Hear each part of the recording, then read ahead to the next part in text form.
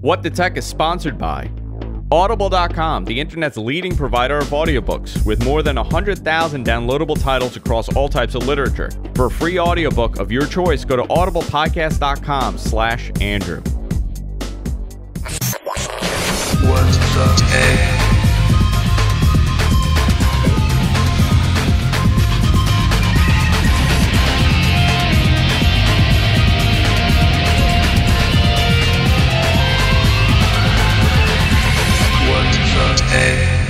Hey everybody, welcome to What the Tech. I'm Andrew Zarian. I'm joined by the one, the only, Mr. Thurrott.com himself, Paul Thurrott. How you doing, Paul? That is a beautiful hat. I think funny hats is going to be my new thing. Now that's not a real hat. It's like one of the Logitech filters, right? In the cam settings. No, it's a real hat. That's amazing. That is a gigantic hat.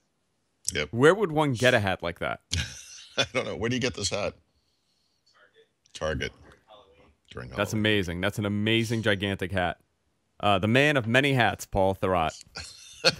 So it's not an actual pirate hat. Is that what I'm hearing? It's a bootleg pirate hat. Paul Nice. is in Seattle right now because Paul was at the Microsoft event, the Windows 10 event that happened a couple days ago. A lot of exciting. So you've been there. You left on Tuesday. Yep. So you're still there. You're not leaving until Monday, so you're going to spend the weekend there. But man, I have to tell you, when did Microsoft become the exciting company? When did Apple, kind of become... Well, that was about 1995, Andrew. Yeah, when Windows 95 happened. I have to tell you, I was very impressed by the event. It was a little long, but a lot of the stuff we already knew. It wasn't a big surprise. Aside from a few details, most of the Windows 10 features that they showed off we knew about. And they could have spent about 2 hours less time talking about Cortana. They're very taken with Cortana. They are, and you know what? Cortana is much better than Siri by their demo. Yeah, but it's that's kind of a low bar, and I don't know. I think we're going to wake up one day and that kind of interaction is going to be very natural and is going to work great. But I think for now, they're kind of shoehorning it into legacy UIs, and it's fine. It's okay, but I don't know. They really pushed Cortana. You're right. And the other thing they really pushed was informing us over and over again that these features are going to be rolled out over the next several months. So Microsoft has, been criticized by some. I'm not going to name any names, me, and and other people, for not being clear about how that stuff happens. And I think this time they wanted to say, look, we're having this event, and then maybe today or in the next couple of days, we're going to release a new build. And not everything you see here is going to be in that build. Right? Some of it will be a month from now, 2 months from now. Which, I think is nice of them to be very clear about. And I prefer to see that stuff, even if you're not going to get it right away. So where do we begin about this event? Windows 10? Let's talk about the price first. Let's do price. Okay, so it's free. That's the fun one. For the first year. It's free, but there's an asterisk. For the first year for Windows 7, 8.1, and 8 customers, I guess. I don't know why you would be on 8 if you have the option to go to 8.1. Actually, I don't think it is 8. I think it is literally 8.1. It's only 8.1. Okay, Yeah. so you're going to have to upgrade to 8.1 to do this. It's the latest. It's weird. It's just, there's one vague area here, but it's basically the latest version of the OS in each case. So it's Windows 7 with Service Pack 1. It's Windows 8.1, right? Not Windows 8. Okay, so Windows 7 with Service Pack 1. Right. Okay. Which is kind of a low bar Yeah. itself. Windows 8.1, Windows Phone 8.1. Although in a separate post, the Lumia Conversations guys said that most Windows Phone 8 based Lumias would also be getting the update. So I don't know if that's Lumia specific, Okay. or if that's their kind of casual way of suggesting that they found a way around the carriers, because there are questions about the pricing. But let me step back before I go to that. So free as an upgrade, right? Free and as I an think upgrade. the point here is not that you as an individual qualify for an upgrade because you have some computer. It's that this computer can be upgraded for free. Yeah. And so if you have multiple computers, they can all of them will be upgraded. Okay. It's not. So here's my question to you. Mhm. Do you lose that existing license that you have for Windows 7 or Windows 8.1? I don't know. There's nothing stopping you from. So most PCs, if you buy a PC in a store, that product key can't be reused, It right? cannot. No. You can't take a Windows 7 product key off of a retail PC and use it somewhere else. So my answer is, they haven't said this explicitly, but would be no, because you could always restore that thing back to Windows 7, right? You could either, it's on the disk still, or use the restore disk they gave you, and that thing would auto register, auto activate with the Windows 7 key they gave you. Yeah. That's never going to change. Okay. But if you want to go back down to 7, you can. Sure. Okay. Sure. Because here's my scenario, right? Like like many people, Yep. Microsoft says it's one ID per computer, right? Even when you buy a copy of Windows 7, you could only technically install it on one PC. Well, actually, legally, you can remove Windows 7 if you purchase Windows 7 at retail. Not an OEM version, not a System Builder edition, but like a retail version of Windows. Doesn't matter which version. And wanted to reuse that on a different computer. You could do that. You'd have to voice activate it, meaning you'd have to call them. Yeah. You'd have to tell them what you did, and then they would, or you at their discretion. But they in fact always do it. Yeah. Would activate it on the new computer. Yeah. So, but you have to, like, technically you can't run it on two machines at the same time. You can, but the same product key. The same product key on two separate machines. You're not supposed to do that, but you can. I mean, it works. So if I upgrade to Windows 8 on one, what happens to that product key? What happens to the activation on the other machine? Nothing. This is the voice activation scheme. In other words, they're not tracking an old product key. They're not thinking about that. The goal. Most people don't have this kind of concern. Most people are just buying it and installing it. You have a computer, and now you upgrade it. You're not thinking about, could I reuse this valuable asset I have in the form of a product key? You're upgrading. But there are a bunch of caveats and a few questions about this process too, because first of all, this is a special 1-year promotion. So whenever Windows 10 ships, this freebie update is going to be available for 1 year. Yeah. We don't know what happens after that. We don't know if there will be a non-upgrade version of Windows 10 that you could buy for some reason. I'm sure there will be OEM versions. I mean, this is their way to say, within the next, 6 months, they're going to say, look, 34% of our, Windows-based customer has moved over, 50% or 60%. It's a numbers thing for them. They want people over to the new operating system. Yes, and I want to be really clear about that part of it, because that's not it's not like a bragging rights thing, right? It is important for people to get to the latest version of this thing. It is important that we get past the old way of doing things, right? That where people are stuck on some old version of Windows XP or whatever it is, and they just can't move beyond that. And so one of the ways they can do that is to erase the financial burden of it, right? One of the other ways they can do it is to make sure that the upgrade process is as seamless and doable as possible, and we'll see how that goes. And then one of the other ways they can do it is to release a Windows version that is applicable and acceptable to these audiences, right? That coming from Windows 7, you like this upgrade. It has a start menu. It looks and works the way you want it to. Coming from Windows 8, 1, same thing, etc. So there are a lot of questions. I mean, the point was they didn't come out with the full blown. Here's the retail pricing schedule. Here's how it's going to work. What they want to do is get people thinking about this thing's going to come out and you can get it for free and you have a year to do it. And they're hoping that most people on those systems will do it, right? Yeah. Because they do want people to be on the latest version.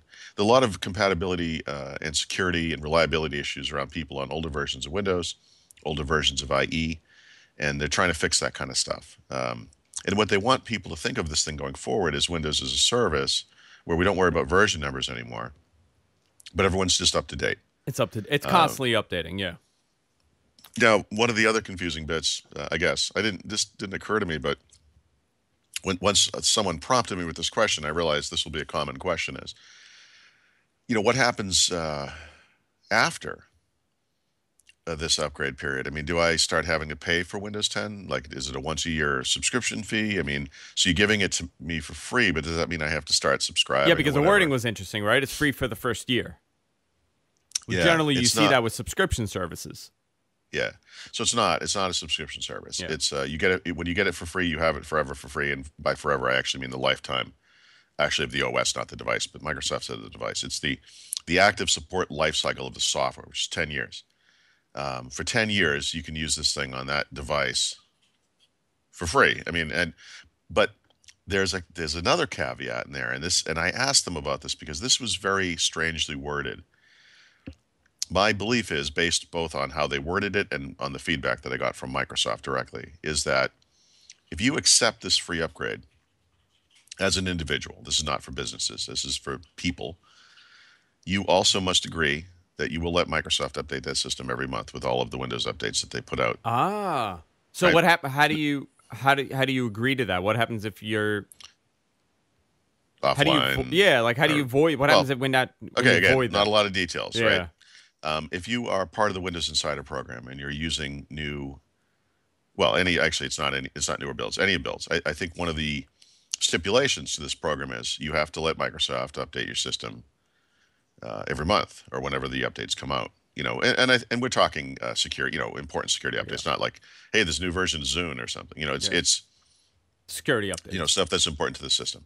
The idea being that we all move forward together as one, right? We're always on. There isn't, Bob over here is an XP with Service Pack 2, and Mike over there's got Windows 7, but he doesn't have Service Pack 1, and you all have different versions of DLLs and system files, and this is security vulnerability, and you have to have different fixes for each version of the OS. Like Microsoft wants everybody on the same system. They want to stop thinking about this stuff, as the old way of doing things is over, that kind of thing.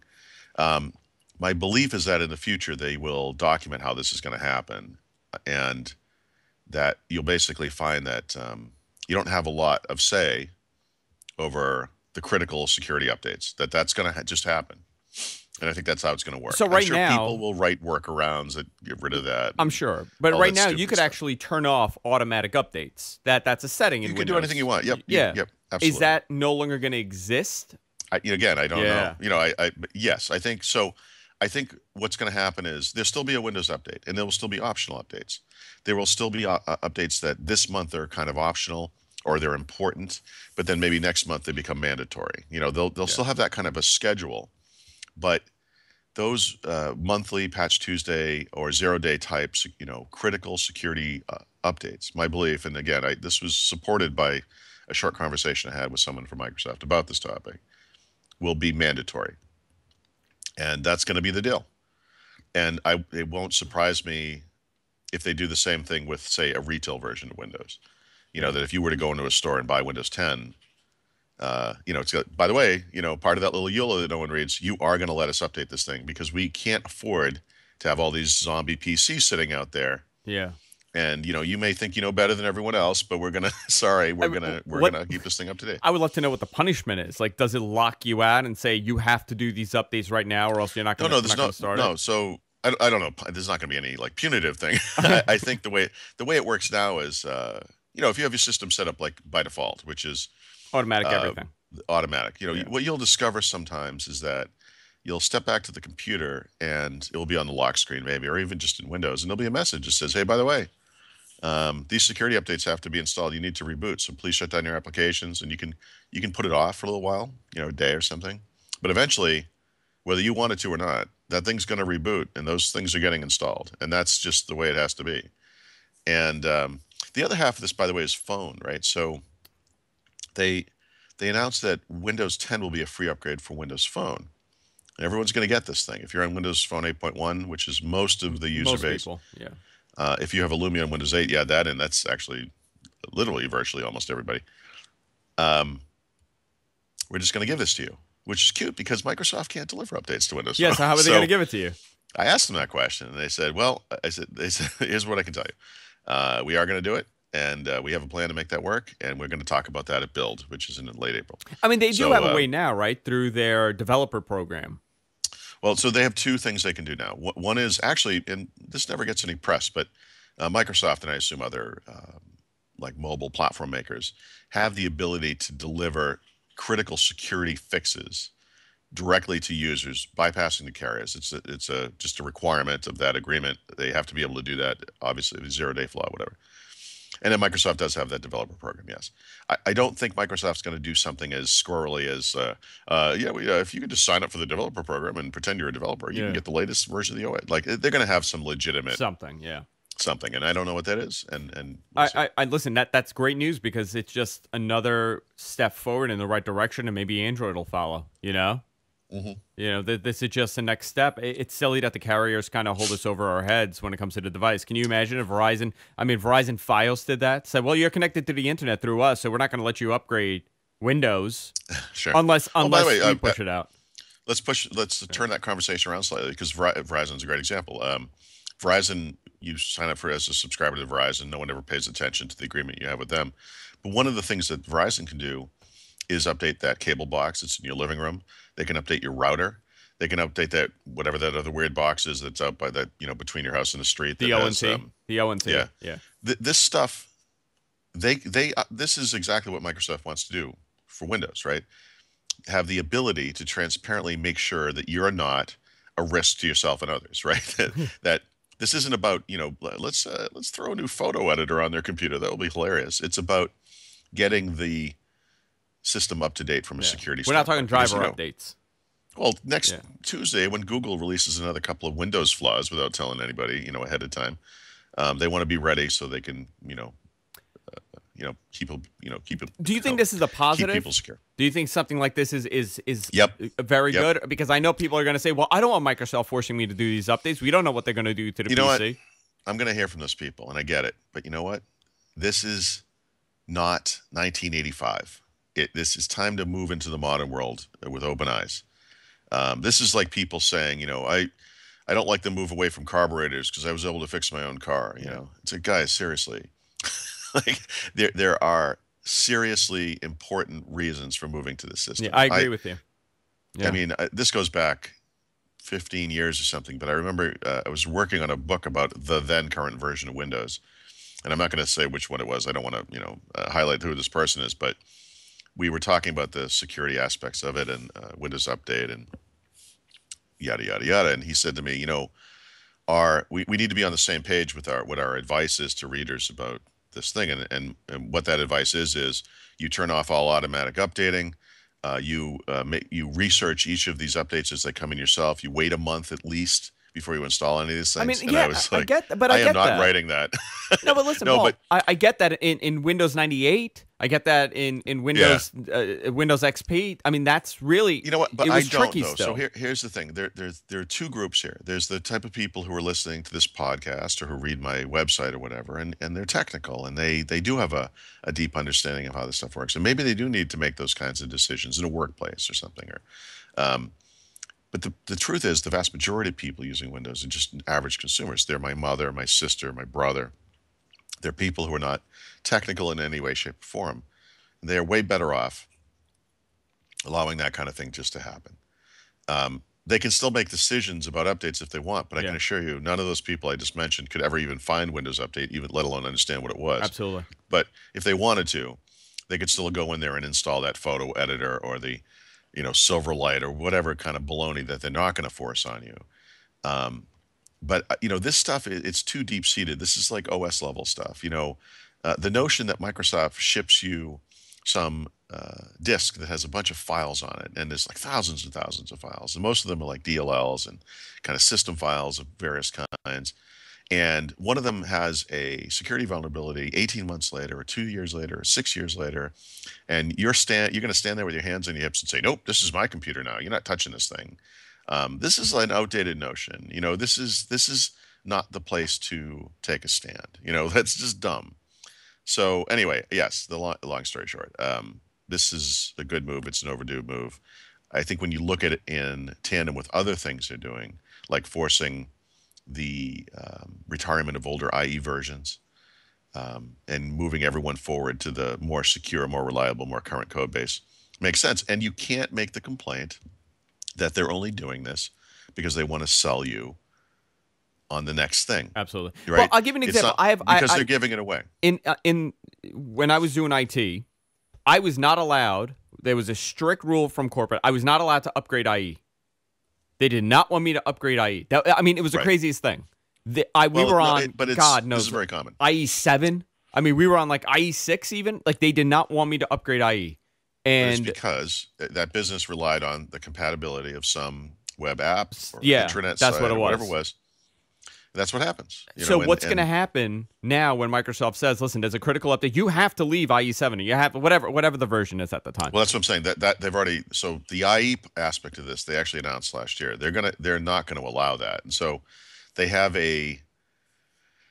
I think it's not competitive. It's a enterprise mode or a administrator. I think it's enterprise mode or something. Basically, what they're doing is building something into IE that will allow it to emulate older versions of the browser. And of course, in Windows 10, they're splitting IE into two products, so they'll have the legacy thing on one side and then the hot goodness on the other side, however you want to say it. But they're just not gonna put up with that anymore. Yeah. It's just too. IE has arguably ruined Windows. All of these stupid old versions of IE that are still floating around.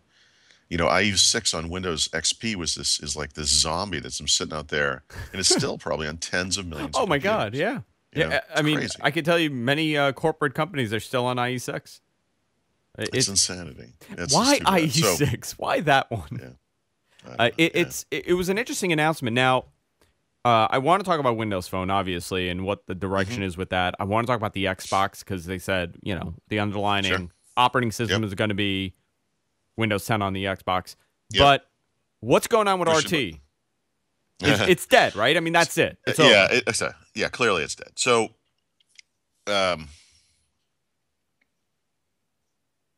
so it's funny because they haven't explicitly said anything about Windows RT. I asked the question during the Q&A, so what about Windows RT?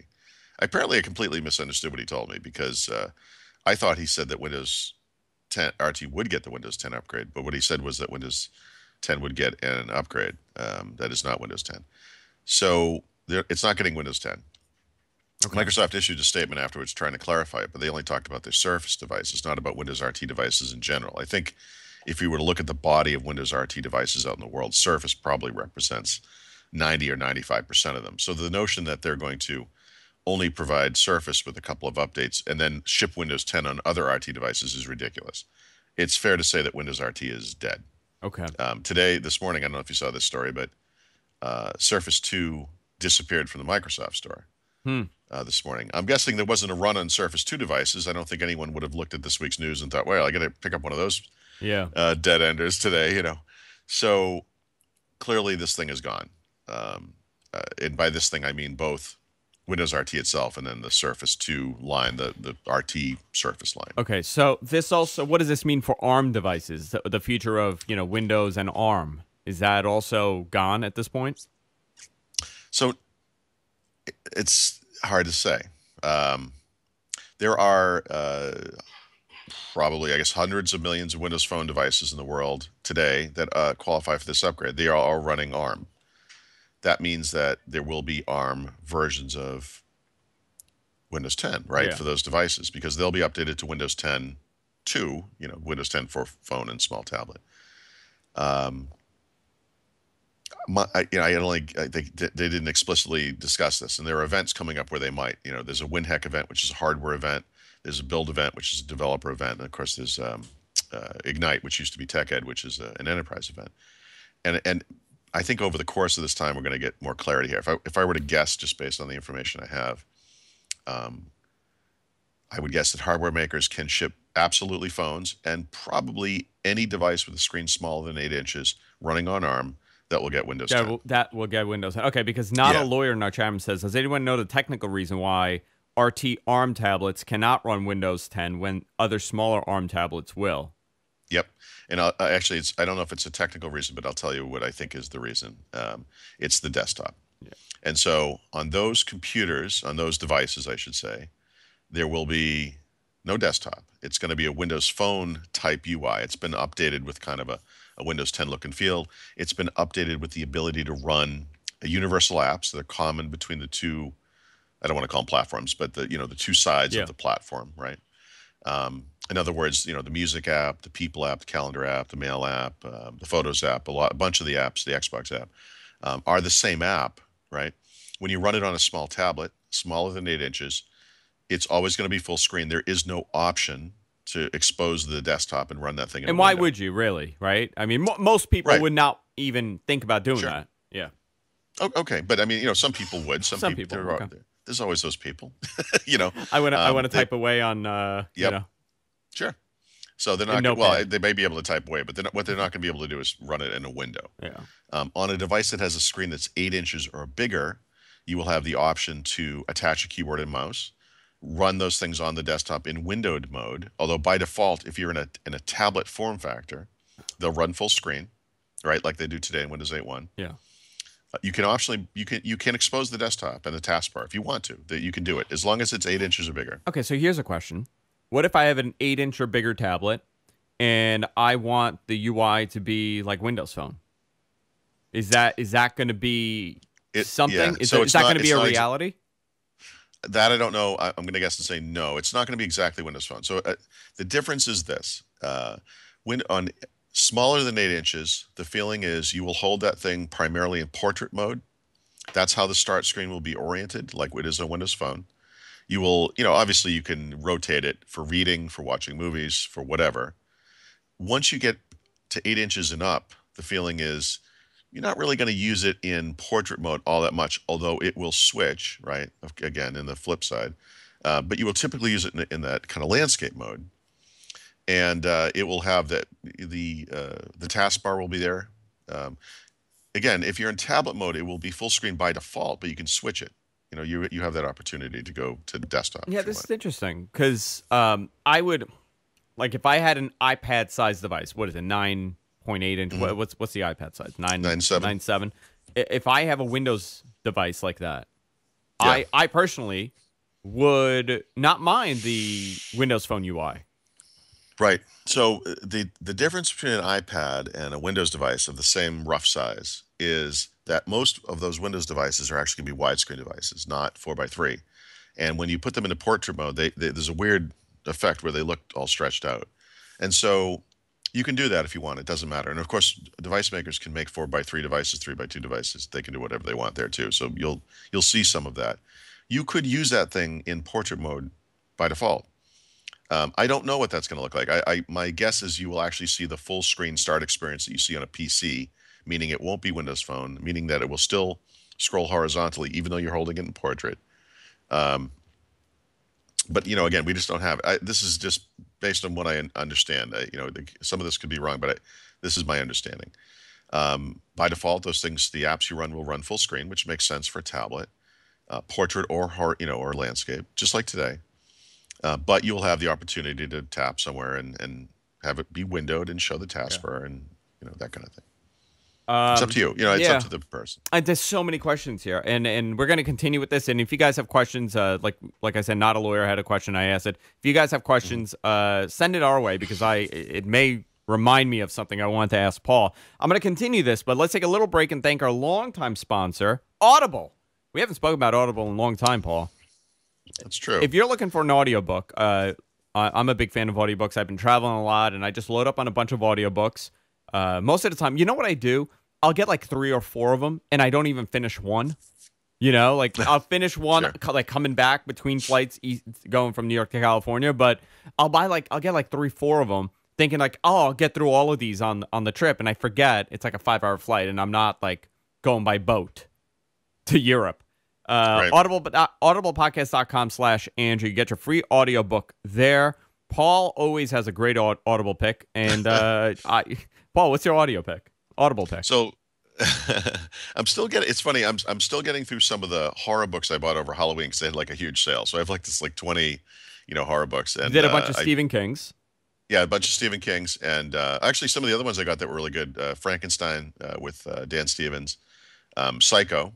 The book version, which is actually kind of interesting to compare to the movie The Exorcist, which is actually amazing. But recently, what I've been listening to is Audible has for a long time had all of the James Bond books available, right, in Audible format. But last year, I think at some point, they released new versions of each one of the books, and they're all read by some famous British person, usually an actor, right? And so I've listened to the first couple of those. The first James Bond book is Casino Royale. And that one is also read by Dan Stevens. And he's the blonde guy that used to be on Downton Abbey. Yeah. And he's just got that awesome British voice. And what I would say is the James Bond books are interesting historically because they were all written in the 50s, 60s. Are you a Bond fan? Yeah, Okay. I've read all these books multiple times. I read the. I have. In fact, I still have them in paperback form in my home. I've listened to a bunch of them on Audible before, and now these new versions have come out. And I think that honestly, it's kind of like when Stephen Fry reads The Hitchhiker's Guide to the Galaxy. He's just the right, the right He's guy for that perfect. work. Yeah. Yeah, Yeah. a guy like Dan Stevens is the right guy for Casino Royale. And this is kind of a cute bit at the end after the book's over. He talks about what it was like to, do this and what his knowledge of the Bond stuff was.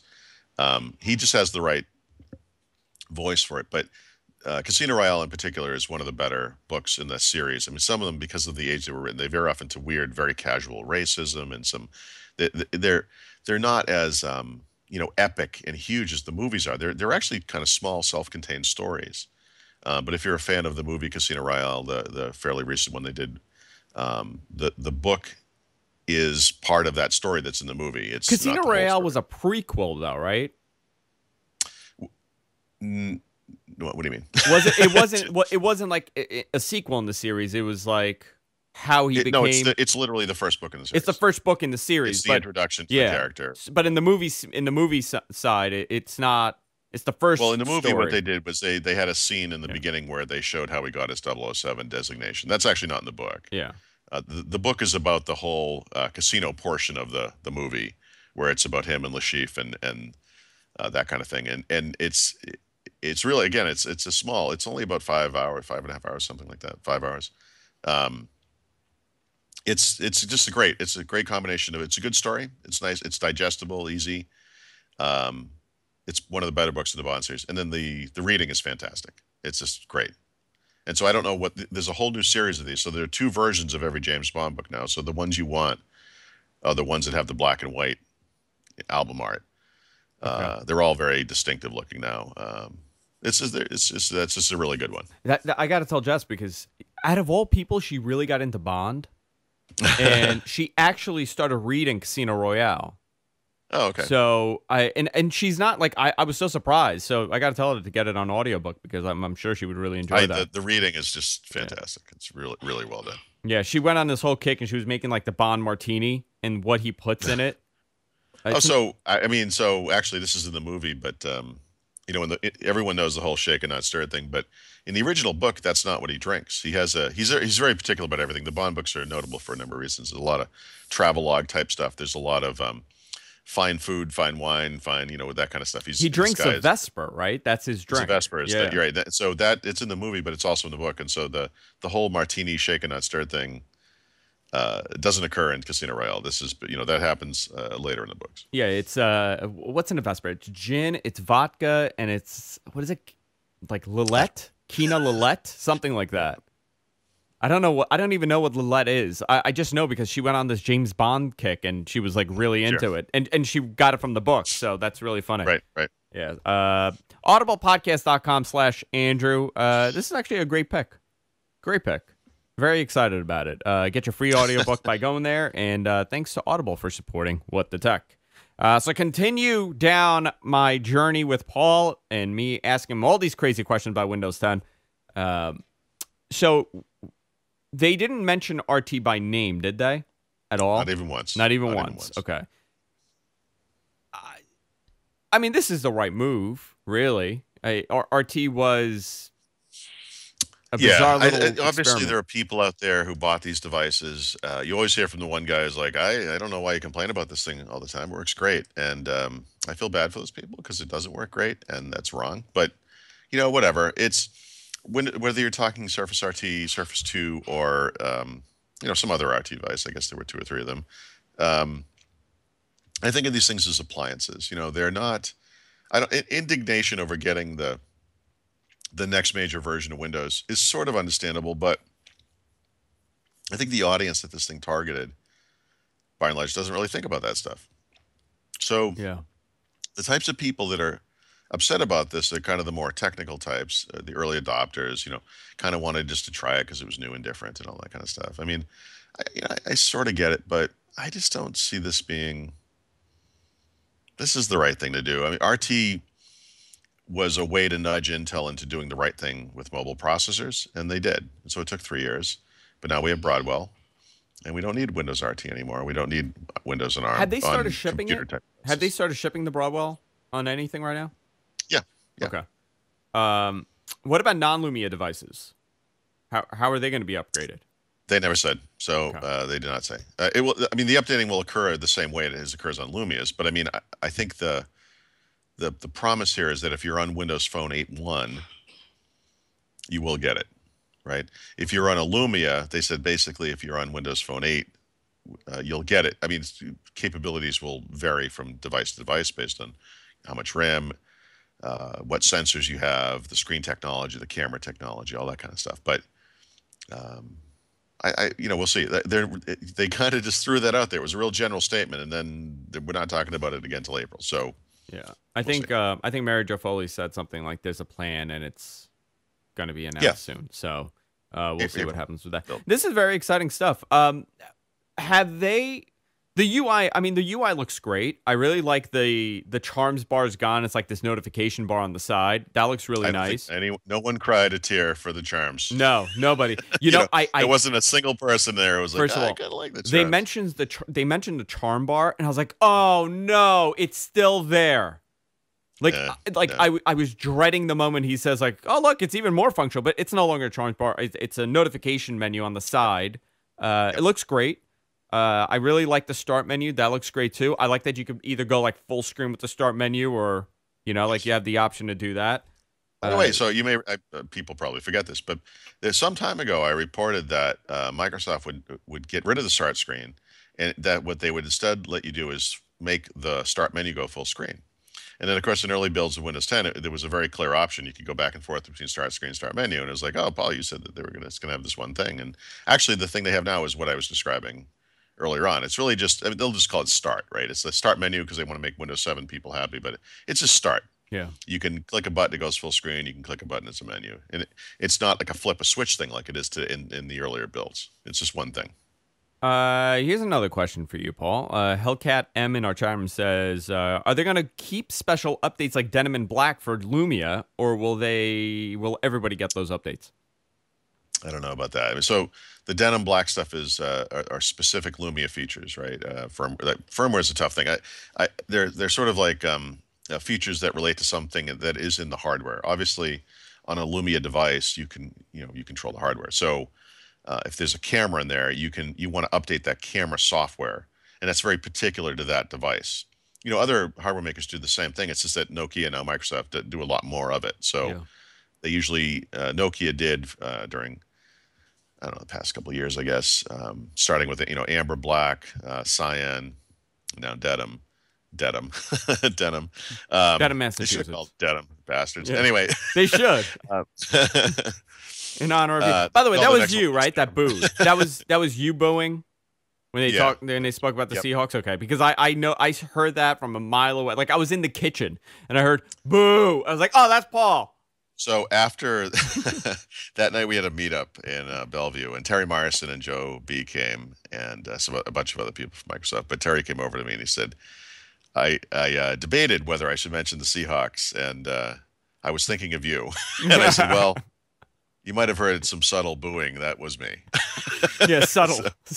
That was the greatest thing. Yeah, I just boo. It was such an angry boo too. It wasn't. It was right. Yeah, it's great. Let's talk about Xbox a little bit.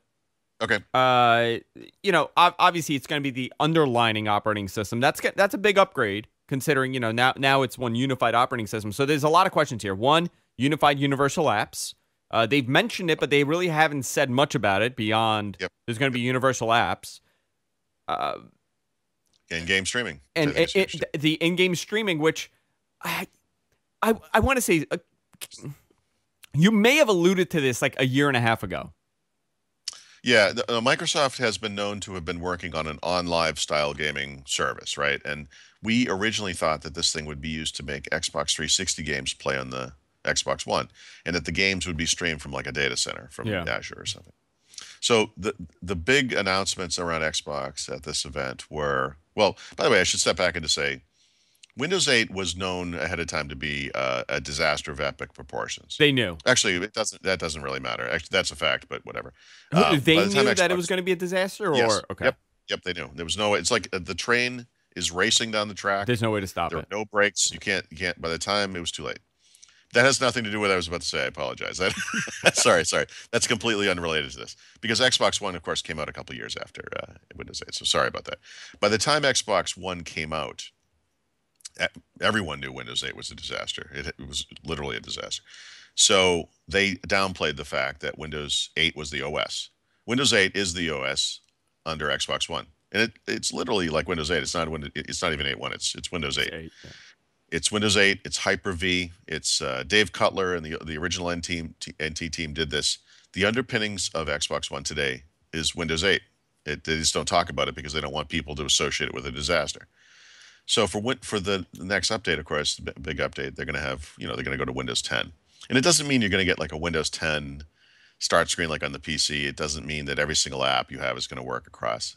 But what it means is that you're going to see more Windows 10 elements. And there's been more work since Xbox One came out to make them more similar. You can have, your own background image and all that kind of stuff on Xbox One today.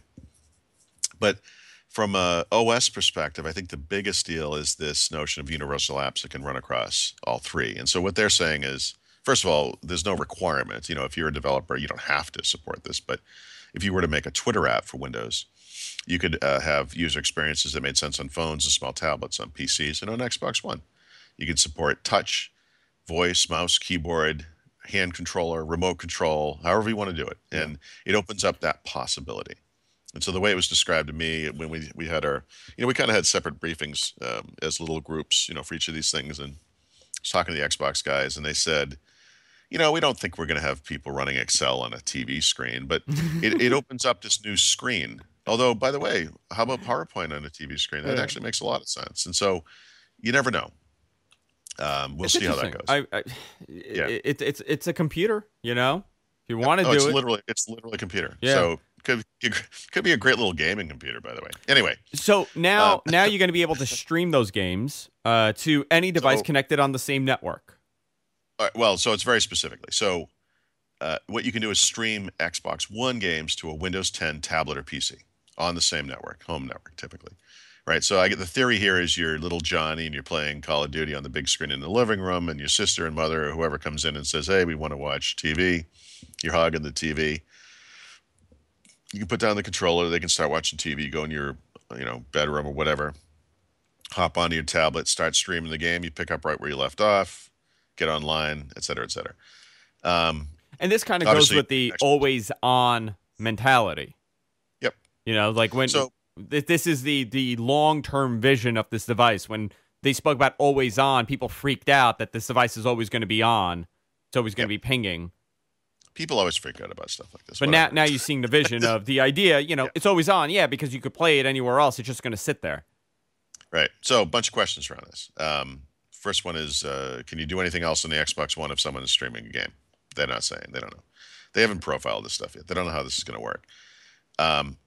It opens up the possibility. Well, what about the other direction? I mean, there are a lot of games on the PC that are never going to be ported to Xbox One, right? Every version of Call of Duty before Ghosts is never going to come to Xbox One. What if we could play those? Yeah, that's a great go question. in the opposite direction. Why not? So the answer to that one was we are absolutely looking at that. Oh, wow. We're not going to say we are going to do it. We are looking at that. Yeah. So then I said, well, okay, but that leads us to the next obvious question, which is the original thing I thought was going to happen here. What about streaming Xbox 360 games to Xbox One, right? Because same thing, a lot of 360 games never going to make it forward. A lot of guys upgraded. Maybe their console dies. They still want to play those games. We are absolutely looking at that. That's great.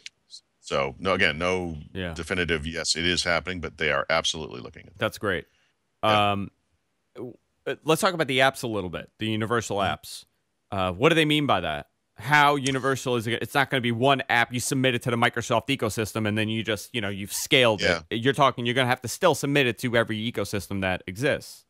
That's true. Although they're having a single store, so you'll submit multiple EXEs to the same store. Is how that will work. But the way to think about this is think about how it appears to a developer. And so as a developer, you're in Visual Studio And in the old days, you would make a project, we will call it, and it makes an exe and it runs on Windows, maybe a desktop app or a command line app or whatever it might be. But you also have this notion of solutions, and solutions are multi-project projects, I guess. And so you could now go in and say, well, I want a project. It's going to be a universal app, and you kind of check off the boxes. I want this to run on Windows Phone. I want it to run on. Oh, that's great. Well, actually, it will probably. We haven't seen the next version how this will work. It will probably say something like phone, small tablet, big tablet, PC, Xbox One. And obviously, each of these things has its own user experience uniqueness. They have their own interaction uniqueness. You might have to create a different UI for each one, et cetera. But more and more code can be shared in a single project, essentially, or at least a single solution across these multiple EXEs. And when you publish to the store eventually, it'll be multiple EXEs, but it's the same thing. And so what you'll see, especially between small tablets, phones, and big tablets and PCs, is basically kind of the same app. Like you were talking about, like that Action Center notification center that comes in from the side on Windows, on big Windows. That thing is in Windows Phone too. When you slide down from the top of the screen, you get exactly the same UI. And because if you think about what that looks like, it's kind of a column. It fits right on the phone screen, right? And so there, it's a full screen experience. On a PC, it's just a column on the side. Which makes a lot of sense. Yeah. So a lot of the apps that are common to Windows Phone and Windows 8.1 today are being redone as single universal apps that work on both. And so I'm not going to get them all off the top of my head, but it's, calendar and mail, photos, Xbox Music, people, most of them. I don't remember all of them, but the apps we sort of think of as being part of Windows today, the MSN apps, MSN News, Weather, et cetera, Skype, all of the apps, and they'll kind of they'll have responsive UIs that will change based on the form factor, based on the platform you're running on, based on if you're in full screen mode or in windowed mode, et cetera, et cetera. When are they going to open up the App Store for Xbox? Because this is something that I've been waiting, right? People constantly ask me, like, "Oh, why don't you have an app in Xbox?" And I go, "Because we're not allowed to have an app in Xbox right now." Right. So they haven't announced it yet, but the logical time for that announcement is the Game Developer Conference, which I think is in March. I could have the timing wrong, but they're going to have Xbox announcements related to Windows 10 there at Build. And then, of course, E3 is whenever that is in June. So, I mean, we're going to find out over the course of the year. Windows 10 doesn't ship until the end of the year. So I think it's fair to think that that App Store will open up to developers by the end of the year, and that when this thing launches, there'll be a major update for Xbox One. And then there'll be all the, the PC phone stuff. Now let's talk about the big one. Holograms, okay. Paul. Yeah. So technically, they're not actually holograms. But holograms. We're in the future. Yeah. It's happening. So, and it is happening. So, having lived through the sort of debacle of Kinect, I watched this demo on stage, and I thought, this is so clearly like Kinect related. And honestly, the way they were setting it up, I thought what they were going to do was have multiple cameras or whatever sensors around the room, and they were going to beam it in. And it was going to be there. Like Yoda. See it, everyone see it. And I thought, wow, that's really interesting. And this is so not applicable to how most people would ever do anything. But it's not. It's a headset. And then I thought, okay, so that's interesting. But here's the thing. So I've used Oculus Rift before, which is a VR headset, right? And when you use a VR headset, you're kind of enmeshed in this thing. You don't see the room you're in. You just see whatever. You see whatever it is. So you can't do a lot of walking around because you'd walk into things and trip over things and all that kind of stuff. But it gives you that kind of motion sickness effect, and you can 3D games, etc. This is different. So this is augmented reality, and what you have here are glasses. They're bigger in the sense that they're taller or whatever, and go around more than Google Glass. It's not just like a little screen, but it's the whole it's covering your entire face. It's like the Lady Gaga sunglasses. I think I own one of those, actually, Paul. I'm sure you do. So you use it when you drive your iRock. Yeah. So they're not shades. I mean, they're clear. But you could drive with these things on. You could do anything. I mean, you could walk around. It's no problem. But they can beam images onto the inside of the lenses from next to your eyes, around your eyes, whatever. And those things that the images, the 3D objects that you see, appear in space in the room you're in and interact with the room. And so if you think about something simple like you're displaying like a 3D fire engine that a kid might have, it could be sitting over there on the couch, and it's sitting properly on the couch. It appears to be on the couch, and when you walk around it and you view it from different angles, it's always correct. You know, it looks real, stunningly real. In the demo they showed on stage, I was not impressed by this at all. You were not okay. Later, under very high security and a laborious, kind of process, we got to go through 4 demos with this thing. And on one of them, you walk into a room and it looks like this room. There's stuff in it. It's just a room, and then it flicks on, and you're standing on the surface of Mars. Did you have it on? Like, did you? Yeah. Are they allowed you to wear this? It's a prototype version of it. Yeah. So you actually wore this thing? Yes. Okay. And it is the most seamless, photorealistic, unbelievable, perfect thing. It was astonishingly good. And you're looking at Mars, and it is stunning clarity. And the sky, the rocks, the quality of the rocks, the rover, the footprints, well, not footprints, but the tread prints. It's astonishing. And how good it looks. It doesn't look. Is it? It's real. It looks real. It's not. Is there transparency to it, or does it look like it's there? It looks. No, it's there. Wow. And I'm never gonna fly in space. But I feel like I literally was on I literally feel like I went to another place. Like, it was amazing. In that particular demo, it was kind of interesting because there's a second part of it where there's a computer on a desk, and it's really there. I mean, it's like a desk with a computer, and you use the mouse. You kind of mouse around with the mouse, and the mouse is moving around on the screen.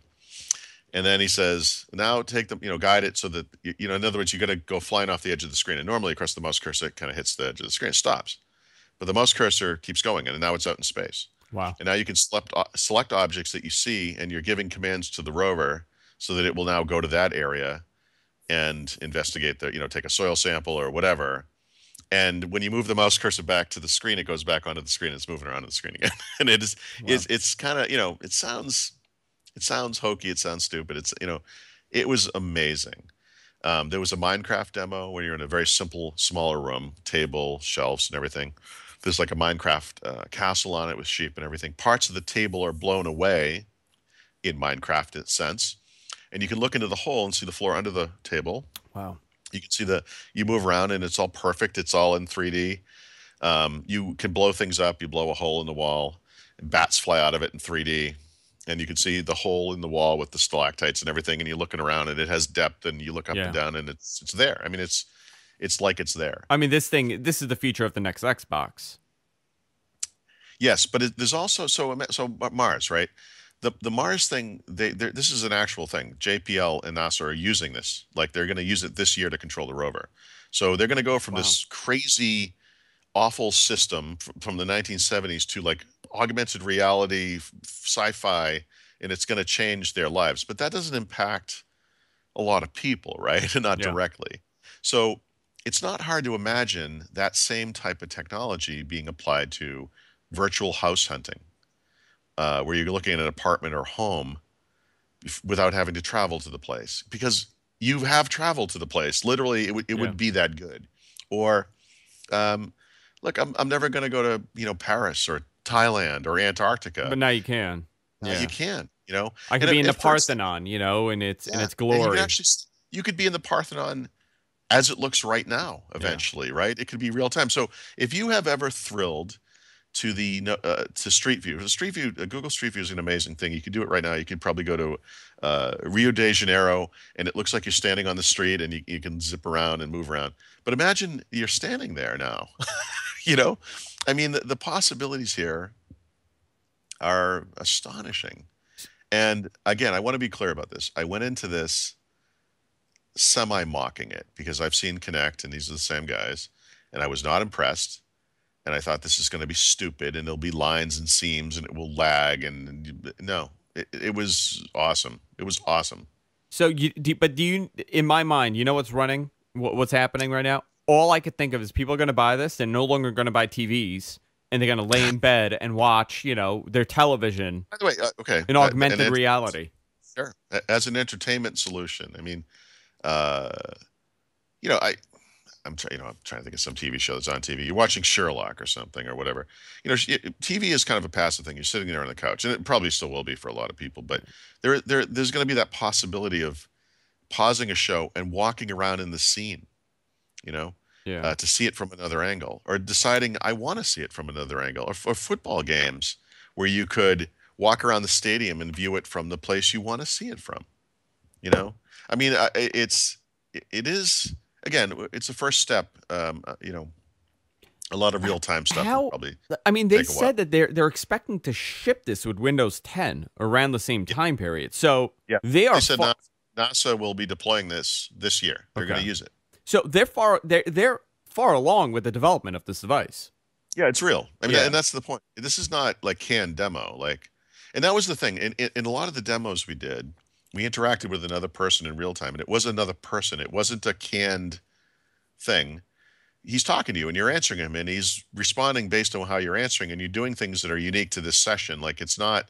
I mean, obviously, we all kind of did the same basic stuff, but where I decided to walk and look and bend over and examine things was unique to me. It was because I wanted to do certain things. When someone else did the same demo, they did different things slightly. I mean, they did many of the same things because they want you to see certain aspects of it, of course. I told you how beautiful the Mars landscape was. We went to 3 different places on Mars, and in one place, when you look closely at like a hill, you could see it was kind of low resolution compared to most of it. And one of the things they can do is you basically mark areas of the hill, and now they'll get more footage of that area, both from satellites and from the rover. They'll combine that to get a better complete picture of that area of Mars. Now, of course, on the planet Earth, that's very easy to do. And so it's not hard to imagine these kind of city things I'm talking about coming together very quickly. Yeah. It's like the scene in The Matrix. Remember, they walk around and the people stop moving, and you're he's going to be trying able to to teach do that. Yeah.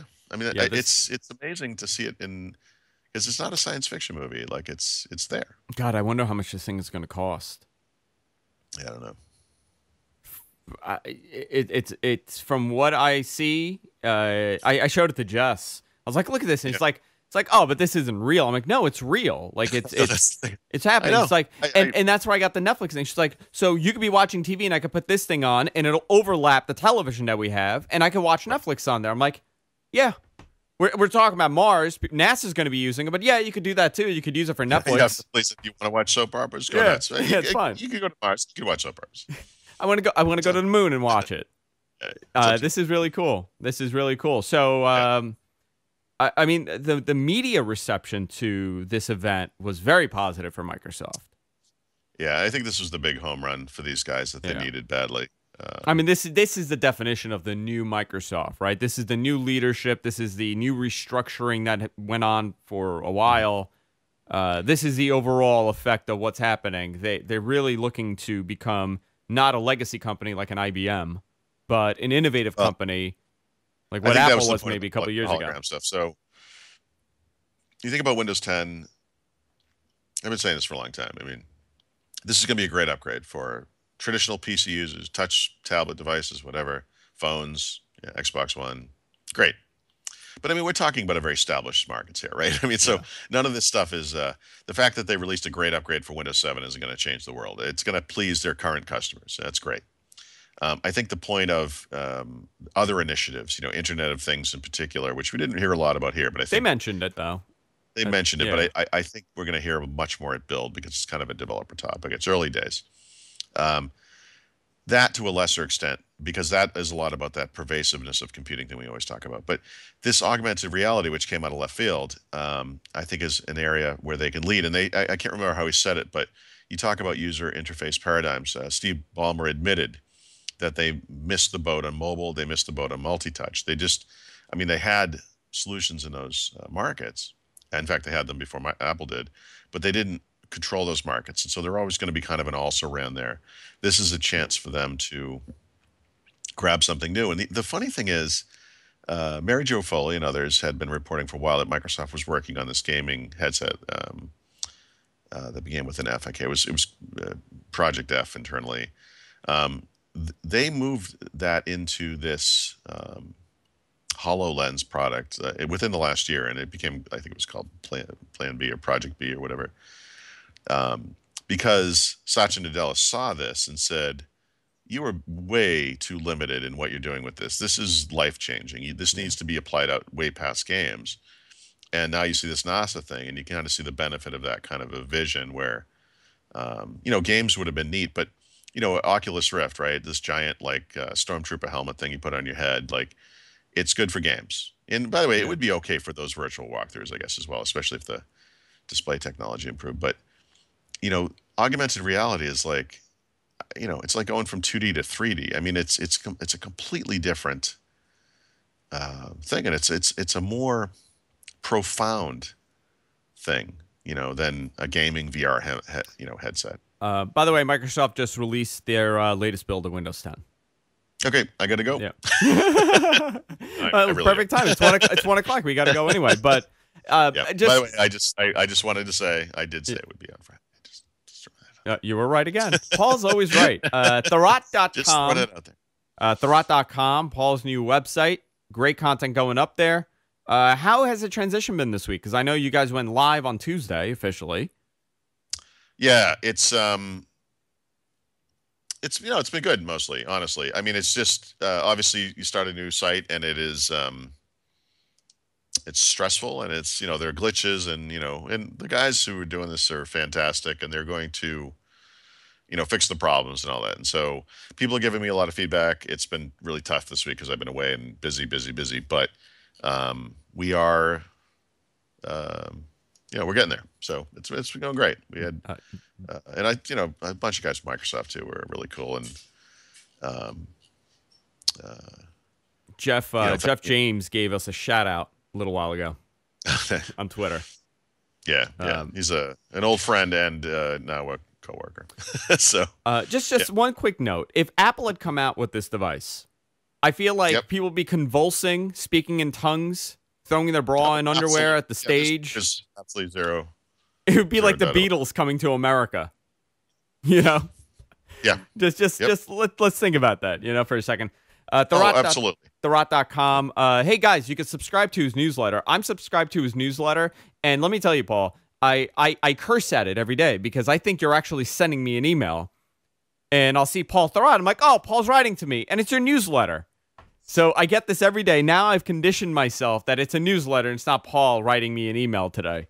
Yesterday when I was trying to track you down during this event, I emailed you and I got an email from Paul Thurrott. I was like, oh, he's finally, and it's your newsletter. You can subscribe to the newsletter. The great stuff on there. Support Paul. Paul also does a phenomenal show on the Twit Network, Windows Weekly, every Tuesday with Mary Jo Foley and Leo Laporte.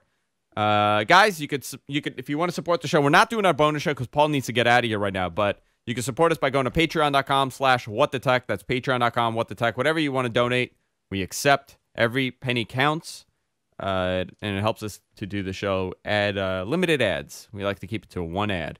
Also, if you're buying stuff on Amazon, you could use my link, gfq.co/Amazon, and it helps us out making big purchases here in the studio. We just upgraded some stuff. We got new cables. We're getting another camera in here. So it's a big help for us. And anything else, Paul? Anything you want to plug? That's it? Nothing? No, I just ask people to. Oh, I should say, there's one thing. Please sign up for the newsletter. It's free, and it's basically a rundown of what's happened on the site in the past 24 hours, whatever, that kind of thing.